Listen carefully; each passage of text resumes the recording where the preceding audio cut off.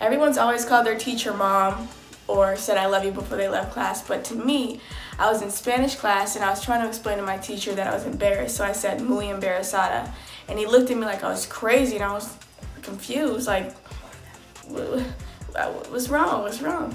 And he was like, that means pregnant, and I was just shocked.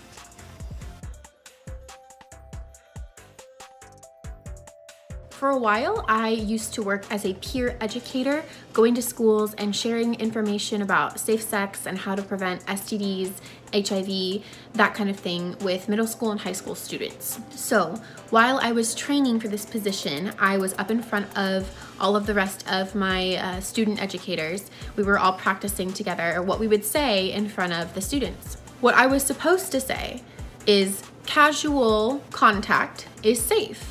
Casual contact meaning high-fiving, hugging, that kind of thing. Nobody's gonna get an STD from high-fiving their friend. What I said when I went up and I saw all of my peers out there and I got really nervous, I said, casual touching is safe. And I know it's just like a little difference in wording, but it sounded really wrong. The moment it came out, I thought, no, that's not what I meant to say.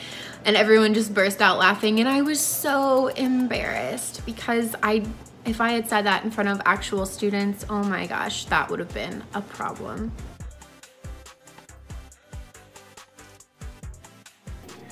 One time in the 5th grade, my teacher, Miss Coleman, seemed to know a lot, including what we were thinking. So one day I decided to ask her if she was psychic.